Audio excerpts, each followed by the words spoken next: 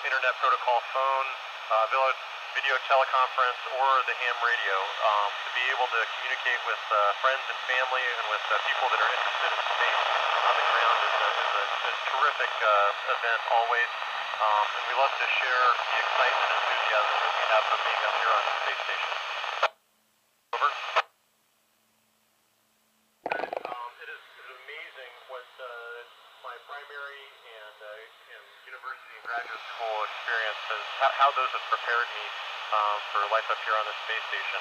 You know, our research covers the broad spectrum of physics and biology and even geography and geology.